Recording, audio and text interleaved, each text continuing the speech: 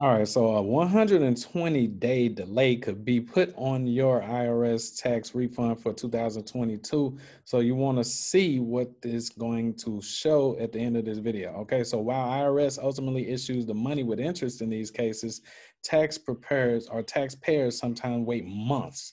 About 18% of refunds get flagged for identity verification, took longer than 120 days to arrive.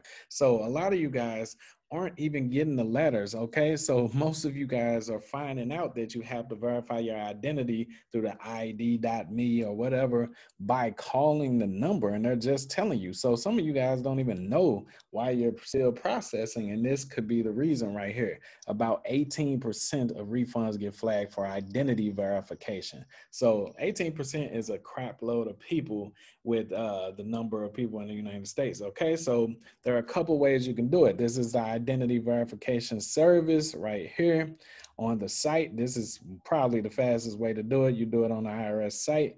You can do it with the ID.me, or you can just call right now the 800 number, and they'll show you exactly what you need to do, the steps to go through.